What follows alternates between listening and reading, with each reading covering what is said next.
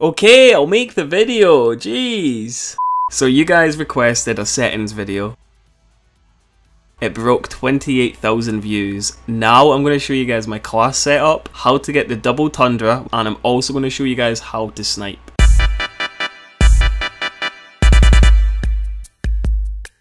So the secret in sniping, right, this is the real secret, is tapping the left trigger. This is what makes it look so much quicker than it is. Like, I'm already aiming down sight. Even when I'm sprinting, I'm still aiming down sight. Like, I am always tapping the trigger. Like, my aim down sight speed is so much better because I'm pre-aiming around corners. Sometimes I don't make it look as obvious as I should, but even when I'm sprinting, I'm still pushing it. So when you see me sprinting, this is me sprinting, this is me tapping. You can see me like inch walking. You guys need to learn to aim down. Like, you always need to be on the ready. Like, always on the ready. I mean, obviously I'm pretty good, so it's a lot of practice that I've had. The only time you need to be doing this movement is when you know there's enemies nearby, or you think there's enemies nearby.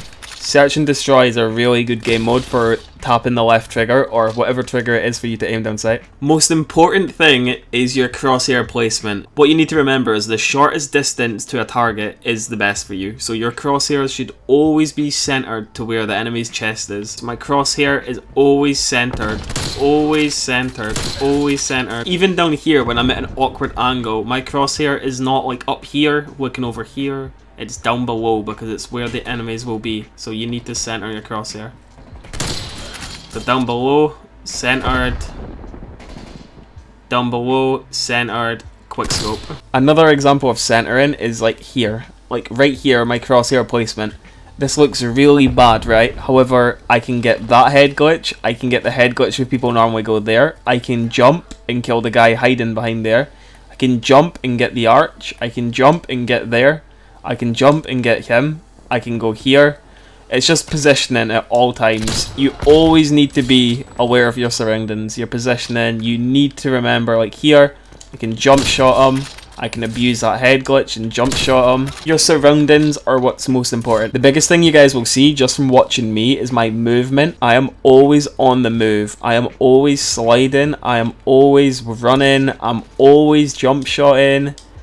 It's just your movement. Your movement is so crucial in this game, especially when there's so many head glitches you can take full advantage of. You need to be perfect with sniping. We can do a demonstration on a wall. Let's see if my bullets register here. Right, see here, right here. We're aiming right here, you ready?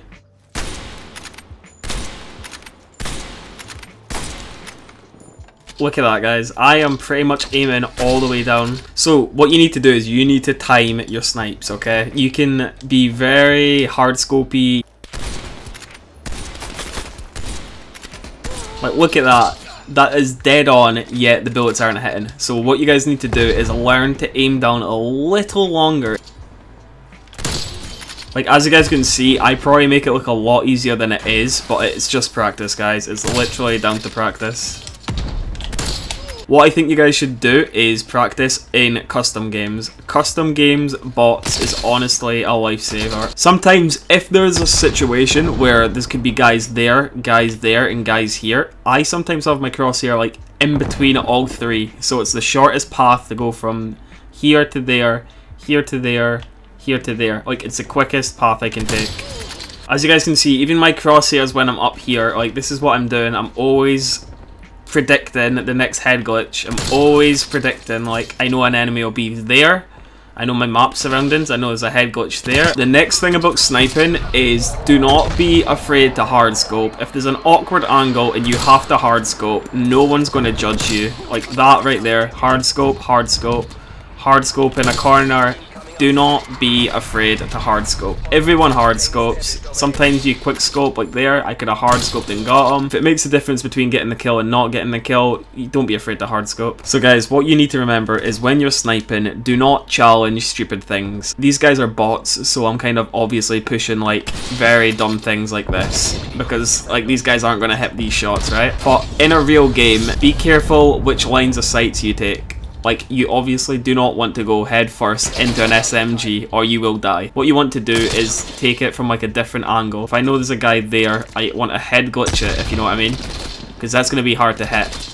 Like, I don't think this bot can even hit me, even if he tries, just because of the angle that he's at. You need to embrace a sniper. Take full advantage of a sniper. So, in order from top to bottom, I use the 28.2 Tiger Team barrel. The body, I will always use Tiger Team Spotlight. You guys have no idea how good it is until you try it. The under barrel is the SFOD Speed Grip. So, for the magazine, depending on which mode you play, is which magazine you should have. If you're playing Search and Destroy, you do not need a magazine. If you're to play sniper only, or like you want to go for some nice feeds, I would definitely recommend a magazine, and I would take off the body attachment. For the handle, you should absolutely use airborne elastic wrap. For the stock, I will always use Raider pad. So for my secondary, I actually use another LW3 Tundra. So to unlock double Tundra or any double sniper, you need to have a friend. If you do not have a friend, make sure to drop a comment down below, and I'm sure someone will want to help you, or you can help them. So once you've joined your friend, make sure you are in a public lobby so you can search for different game modes. Once you're on your class, make sure you have wildcard enabled for Lawbreaker. Once you're hovered over your class, tell your friend to switch the lobby to a custom game.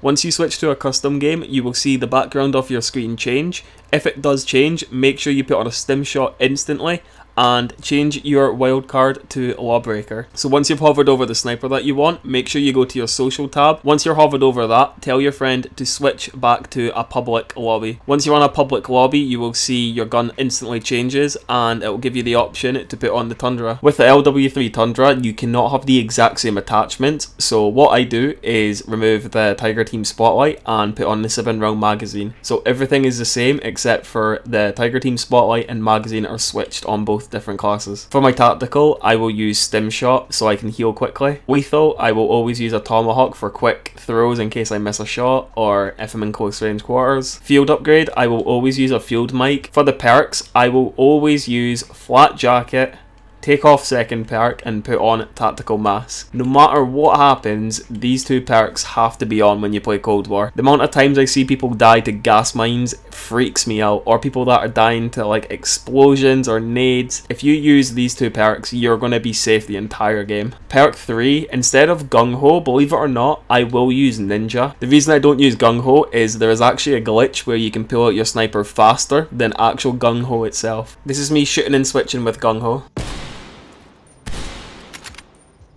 This is me shooting and switching, doing the glitch. So as you guys see, I'm already quicker by like a lot of time. So you guys definitely need to stop using Gung Ho. So as you guys can see, I do not have Gung Ho enabled. And what I can do is just triangle, double tap, triangle. Triangle, double tap, triangle. Triangle, double tap, triangle. Triangle, double tap, triangle. So what you need to do is switch weapon. And the moment the ammunition in the bottom right corner disappears, double tap your switch weapon button. And it will pull out your gun straight away.